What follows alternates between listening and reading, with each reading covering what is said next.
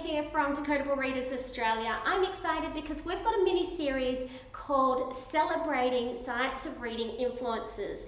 There are so many amazing people doing work here in Australia and globally to spread the word of the science of teaching reading.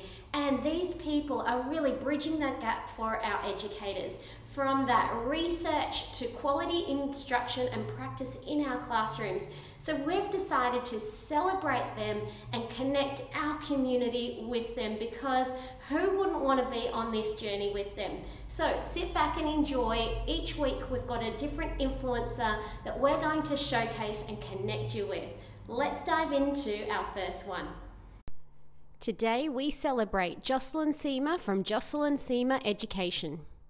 We just welcome you, Jocelyn, and thank you so much for joining us here at Decodable Readers Australia in our celebration time to celebrate the global influences making an impact on our teachers, not only here in Australia, but globally. And it's people like you that we just want to celebrate. So thank you for joining us today. Well, thank you so much, Camilla. I'm really humbled by that, because I just really consider myself to be a teacher who has some things to share to make other teachers' lives a little easier. So yeah, I'm very honoured to be included in this series.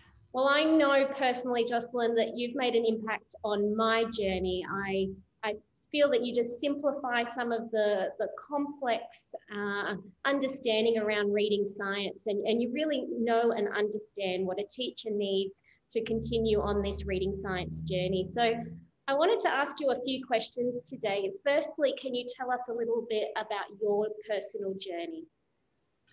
So when I was a little girl and you said, what are you going to be when you grow up? The answer was a teacher. That was always a given. And so it shouldn't have been a surprise to anyone that I actually became a teacher. So I've taught in some of Australia's most disadvantaged schools, spent 10 years in the Northern Territory, all up, working in from ages from creche and early childhood all the way to year 6. I've had a variety of roles, including teaching principal in a few schools, and then most recently working at a reasonably sized but extremely disadvantaged school. So the journey has been a learning curve that has been extremely steep at times. And I think that part of the driving factor for me, there's two arms, I guess. One of them is the social justice factor of making sure that everybody can read, because we know that life outcomes for people who have low levels of literacy are impaired on so many levels. But in order to make that happen, we need to support our people in the classroom who work really hard, also trying to work towards that same goal. And our teaching role is really complex. So my goal and my work for teachers is to simplify it, to make it easy, break it into small chunks. Well, hang on, not easy, nothing's ever easy, but easier and a little more simple, so we can break it into small chunks. And you don't have to, you know, there's that saying, you don't have to eat the whole elephant in one bite. Well, you don't have to develop every bit of your practice in one day. That's when we get overloaded and we all want to quit and, you know, go and have another job. So we don't want that. We want our passionate teachers to stay in the classroom. So my goal is to provide what teachers need in terms of helping them build their practice so that they can feel successful and their students can.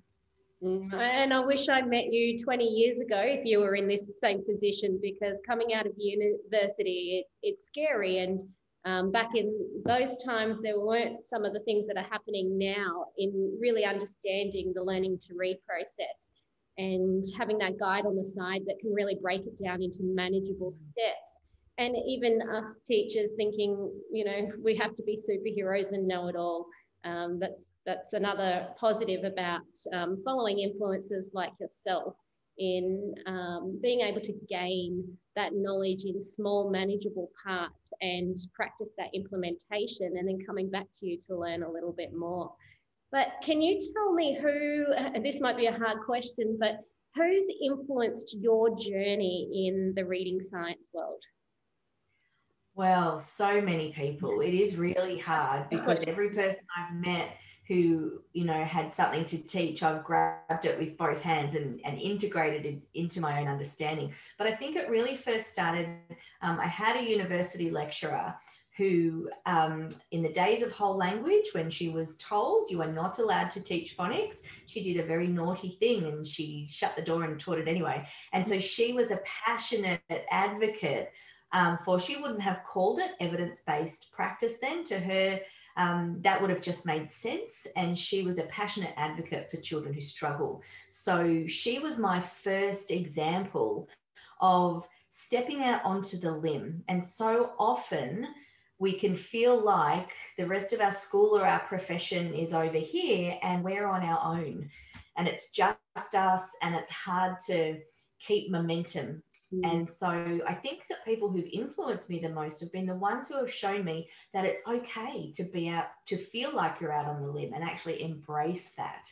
And I've been very fortunate in my early teaching life that I had people around me who knew things. And to be really honest, I got lucky.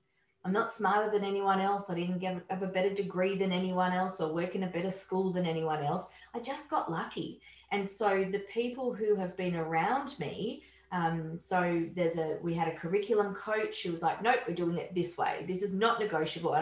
And at first everyone was a bit, oh my gosh, that's a bit scary. And then we started to see the results and said, oh, okay, now I get it. People like Joanne Dooner from Get Reading Right and Training for 24/7. She was one of my early influences. People like Lorraine Hammond and Alison Clark and Lynn Stone. And, you know, I've been really fortunate to meet many of these people in real life and was totally fangirling when I did. But it's also the teachers who message me and say, you know, I tried this and it really worked and I've adjusted it and I've made it my own, and they have ideas that I've never thought of. So I think that recognition that we're always growing, we're always building our professional knowledge and learning, and nobody has all the answers. So being prepared to be wrong sometimes and try things out and go, oh, that didn't work, and feel that that's okay is important as well. And I'm also, I guess, influenced by the extremely passionate parents whose children have had difficulty, and they will not give up. And I'm so fortunate now to be on the board of Code Red Dyslexia Network and support that organisation. And there's so many people working all in the same direction to achieve the same goal. Sometimes we get there slightly differently, but I'm constantly just inspired and learn from other people. I must admit, the names that you dropped earlier, huge influences in my world too, and we're lucky enough to interview a few of those wonderful people that are making change in our schools. But I liked what you said, where there are actually teachers still in our classrooms today that know the right way to teach and are on the journey, but stuck in schools that are still whole language based. And these are the ones that I try and connect with, influencers like you, to say, you're doing the right thing, just keep doing it. It might be a tough journey if you're in a school that hasn't embarked on that change yet. We know it's coming. So can you tell me how our listeners and followers can connect with you and what to expect on their journey with you? Because I know I've joined the bus, but what does that actually mean? So being on the bus is about, you know, in my mind, when I came up with this idea, it was about, there's a bus driving down the street and it's a joyful place and it's a place where people are learning and great things are happening. And then there's people who are so excited that they're yelling out the windows to everyone else, going, come on the bus, this is going to be great. And so I wanted to move away from that us versus them, you either know everything or you don't, idea, and be just more welcoming. So all you have to be is curious and you're on the bus. And you're referring, I think, to the new Facebook group on the Science of Reading Bus group. But you can also connect with me through Jocelyn Seamer Education. That's my website, where I have a weekly blog and I have content every week, really simple, practical information and ideas that you can implement straight away. So you don't have to have read all the books or done all the courses to be able to get started. But if you want more professional learning, I run what I call teach-along courses. And so a teach-along is, again, bringing it back to that bite-sized chunk. It's an online course where we don't do 8 hours of straight learning. I mean, everyone's sat in the PL session for a whole day and gone, well, I'm really tired at the end now. And I saw that one activity that looks like it could be good, but I have no idea how to put that into practice. And so you walk away and you never do anything with it. And it's such a waste of time. So I didn't want what I was offering to be like that. We have little chunks. And then at the moment, I'm running a 12-week program, which is quite long. So in it, we have implementation weeks where you just get to focus on action. But I'll stop talking about that. But generally, I just really want to respond to people's needs. So I have the blog, we have the teach-alongs, we have the Facebook group, and I would encourage people to reach out. If you need something, let me know, because I really do feel like my purpose is to be here to serve our community of teachers and help people connect and feel like you're not alone, because you're not. There are so many more of us who've been where you are now. If you're feeling that you have this little niggly voice that's telling you that there's a different way, and you just either you don't know what to do to get started, or you're in a school, as you said, where perhaps the more updated practice has not been embraced yet, that can be really hard. So get in touch and join with others. You need a tribe. Well, what I do love about all of that, there's something for everyone in there of your style, of what you want. I love following the posts. I know you've got your courses. It just opens up a world for teachers that they can access, even if their school's not quite there yet. So I do love that. And your relationship of being a teacher and a principal, you know the journey as well personally. So that resonates well with me as well. Now, we've kept it very positive, but I have one question. Have you had any frustrations along the way, or any negative thoughts, something that really has bothered you about the journey, whether it be from, the parents or the lack of support? What sort of frustrations have you come along, either in your journey now or as a principal or teacher?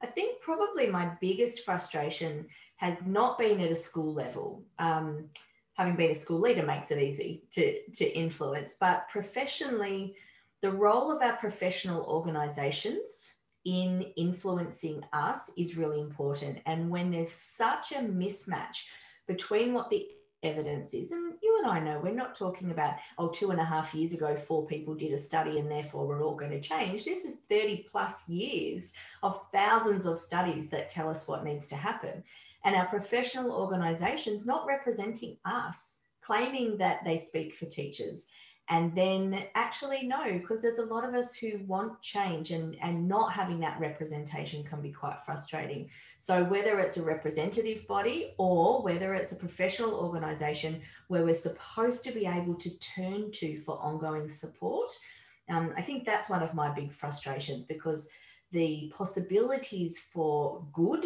are enormous and they're just not taken up. Yeah, I absolutely agree with you there. I just want to thank you so much for your time and just opening up our listeners, our followers.